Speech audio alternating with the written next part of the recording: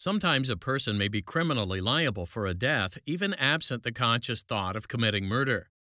After attempting to subdue a rowdy drunk, a man dies of a heart attack, and the drunk receives the sobering charge of voluntary manslaughter in Hubbard v. Commonwealth.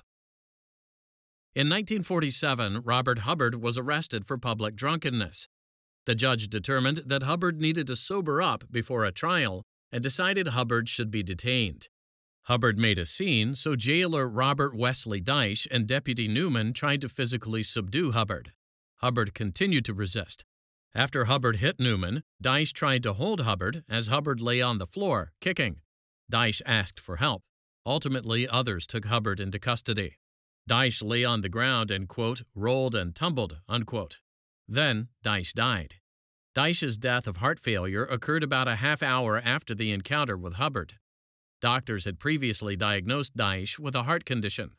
Earlier in the day, Dyche had complained that he didn't feel well. Hubbard was arrested and charged with voluntary manslaughter. At trial, doctors testified that Dyche died of heart problems, but the encounter with Hubbard hurried Dyche's death. Hubbard testified that he was blacked out during the incident. Hubbard was found guilty and sentenced to 2 years in prison. He appealed to the Kentucky Court of Appeals.